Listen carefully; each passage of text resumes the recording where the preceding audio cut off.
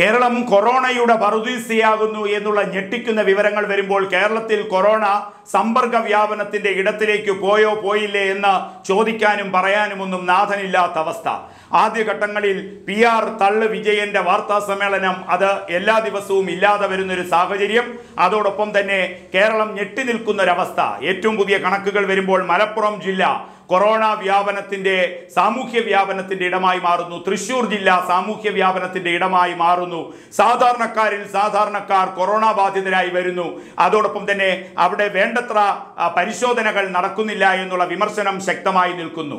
എന്തായാലും അതിരൂക്ഷമായ കൊറോണ സാഹചര്യത്തിലേക്ക് കേരളം പോകുന്നു എന്നുള്ള അതിഗുരുതരമായ സ്ഥിതിവിശേഷം ചർച്ചകളും ഇപ്പോൾ നടക്കുകയാണ്. മലപ്പുറം ജില്ല ഭയാനകമായ രീതിയിൽ കോവിഡ് വ്യാപനത്തിന്റെ വക്കിലെത്തി നിൽക്കുന്നു. സാമൂഹ്യ വ്യാപനം നടന്നു എന്നുവരെ ഒരു വിഭാഗം മലപ്പുറം ജില്ലയുമായി ബന്ധപ്പെട്ട ഒരു വിഭാഗം പറയുകയാണ്. പക്ഷേ സ്ഥിരീകരിക്കാൻ സംസ്ഥാന സർക്കാർ തയ്യാറല്ല, ആരോഗ്യ വകുപ്പ് തയ്യാറല്ല. പക്ഷേ മലപ്പുറത്തെ പ്രാദേശികവാസികൾ പറയുന്നു മലപ്പുറം ജില്ല കോവിഡ് വലിയ രീതിയിൽ വ്യാപനം നടക്കുന്നു. ഞെട്ടിക്കുന്ന കണക്കുകളാണ് വരുന്നത്. കോവിഡ് ടെസ്റ്റ് കൃത്യമായി നടത്തുകയാണെങ്കിൽ, എണ്ണം വർദ്ധിപ്പിക്കുകയാണെങ്കിൽ ഇനിയും ഇരട്ടി കോവിഡ് കേസുകൾ മലപ്പുറം ജില്ലയിൽ നിന്ന് വരും എന്നുള്ള ചർച്ച മലപ്പുറത്ത് സജീവമാകുമ്പോൾ മലപ്പുറം ജില്ലയിൽ കഴിഞ്ഞ ദിവസം 14 പേർക്കാണ് കോവിഡ് സ്ഥിരീകരിച്ചിരിക്കുന്നത്. മലപ്പുറം ജില്ലയിൽ ഒറ്റ ദിവസം 14 പേർക്ക് കോവിഡ് സ്ഥിരീകരിച്ചിരിക്കുന്നു. പെരിന്തൽമണ്ണ ഫയർഫോഴ്സ് ഓഫീസിലെ 37 ജീവനക്കാരും മറ്റ് അഗ്നിശമന സേനാ ഓഫീസുകളിലെ ഉദ്യോഗസ്ഥരും നിരീക്ഷണത്തിലേക്ക് പോകുന്ന സാഹചര്യം വരുന്നു.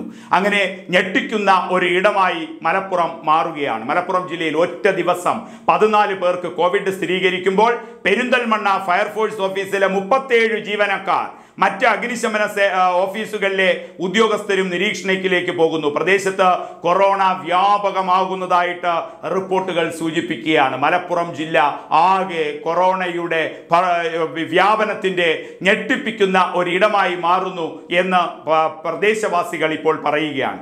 ഡ്രൈവർക്ക് കൊറോണ രോഗബാധ സ്ഥിരീകരിച്ചതിനെ തുടർന്ന് എടപ്പാൾ ഗ്രാമപഞ്ചായത്ത് ഓഫീസ് താൽക്കാലികമായി അടച്ചുപൂട്ടേണ്ട സാഹചര്യം വന്നിരിക്കുന്നു. പഞ്ചായത്ത് ഓഫീസിലെ ഭൂരിഭാഗം ആൾക്കാർക്കും ഈ ഡ്രൈവറുമായി സമ്പർക്കത്തിൽ ഏർപ്പെട്ടിരുന്നു. ഇത് കണക്കാക്കിയാണ് എല്ലാവരെയും നിരീക്ഷണത്തിലേക്ക് പോയത്. അതോടൊപ്പം മലപ്പുറത്ത് രോഗം സ്ഥിരീകരിച്ച 3 പേർക്ക് സമ്പർക്കത്തിലൂടെയാണ് രോഗമുണ്ടായത് എന്ന് കണക്കുകൾ വരുന്നു. പക്ഷേ എവിടെയാണ്, എങ്ങനെയാണ് എന്നുള്ളതിനെ കുറിച്ച് അനിശ്ചിതത്വം ശക്തമായി നിൽക്കുകയും ചെയ്യുന്നു. 8 പേർ ഇതര സംസ്ഥാനങ്ങളിൽ നിന്നും 3 പേർ വിദേശ രാജ്യങ്ങളിൽ നിന്നും എത്തി. ഇവർക്ക് കോവിഡ് സ്ഥിരീകരിക്കുന്നു. അതോടൊപ്പം തന്നെ പുതിയ ചികിത്സാ കേന്ദ്രം അവിടെ മഞ്ചേരി ഗവൺമെന്റ് മെഡിക്കൽ ആശുപത്രിയിൽ ഐസൊലേഷൻ ചികിത്സയിലേക്ക് വിധേയമാക്കുന്നു ആൾക്കാരെ. പക്ഷേ 3 പേർക്ക് സമ്പർക്കത്തിലൂടെ രോഗം സ്ഥിരീകരിക്കുന്നു ഒറ്റ ദിവസം. ഇത് വലിയ തോതിൽ അനിശ്ചിതത്വത്തിന്റെയും ഭയാശങ്കയുടെയും ഇടം മലപ്പുറത്ത് നിൽക്കുന്നു എന്നുള്ളതാണ്.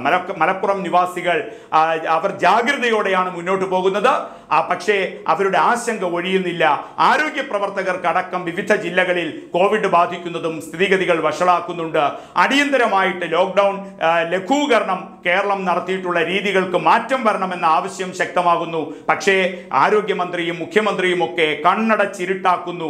കോവിഡ് പരിശോധനാ ഫലം വ്യാപകമാക്കുക എന്ന ആവശ്യം വരുന്നുണ്ട്. അങ്ങനെ വരികയാണെങ്കിൽ ഇരട്ടി കോവിഡ് പോസിറ്റീവ്സ് കേരളത്തിൽ ഉണ്ടാകാനുള്ള സാഹചര്യം നിലനിൽക്കുന്നുണ്ട്. അങ്ങനെ പലതരത്തിലുള്ള കാര്യങ്ങൾ എടുക്കുമ്പോൾ മലപ്പുറം ജില്ല ഭയാനകമായ ഒരു രീതിയിലേക്ക് കാര്യങ്ങൾ വരുന്നു എന്ന് ഈ കണക്കുകളൊക്കെ വ്യക്തമാക്കിക്കൊണ്ട് മലപ്പുറം ജില്ലാ നിവാസികൾ ആശങ്കയോടെ ചർച്ച ചെയ്യുകയാണ്.